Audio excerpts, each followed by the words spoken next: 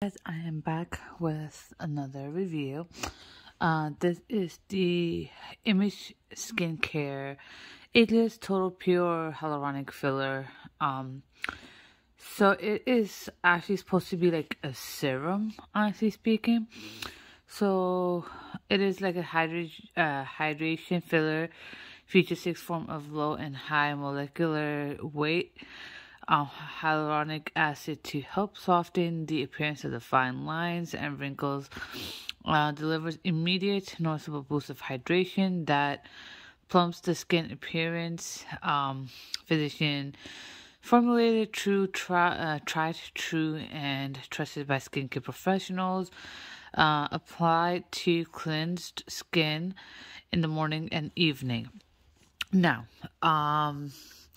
I did actually be using morning and night for both my skincare routine.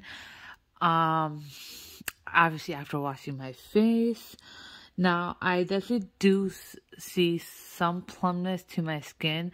Honestly, at this time right now, my skin doesn't really need plumpness. I know over time, I would need collagen in my skin.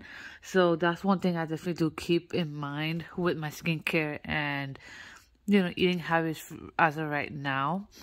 However, plumpness is not really on top of my mind right now. I think that would eventually kind of move up. But it is a good thing that a lot of the skincare products is including the firmness and the plumpness of the skin.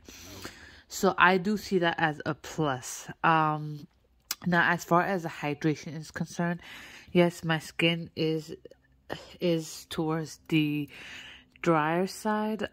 So that being said, I did not see it helping much with hydration as a serum should. I mean, the serum's sole 100% is not just to obviously hydrate, but that is one of the things. However, when I do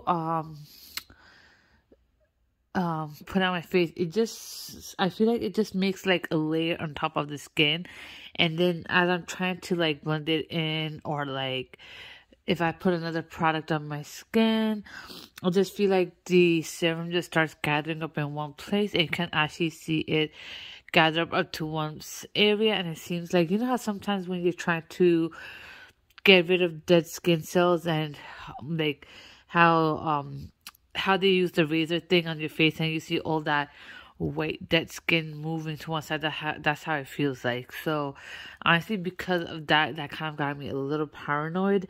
But I have still been using it just to see is there a difference, changing products and everything. But I still did not see major difference in any way. So that being said, honestly, overall, I know this video is kind of short, but because of how it sits on my face and how my skin feels afterwards, it's not great. I did not physically like it. So that being said, I personally will not I personally didn't like it, nor I want to use it. I personally won't recommend it. However, every skin is different. Every product reacts differently to skin. So before deciding whether you want to buy or not, take my video as a grain of salt and do your further research as well. But personally, just the way it just sat on my skin and how it was gathering up and everything at some point, it's definitely not money not well spent. Pretty much. So other than that, I'll be linking both my Instagram pages down below. Make sure to follow, hit the subscribe button, the bell button, and I'll be back for more. Stay safe and stay tuned, guys.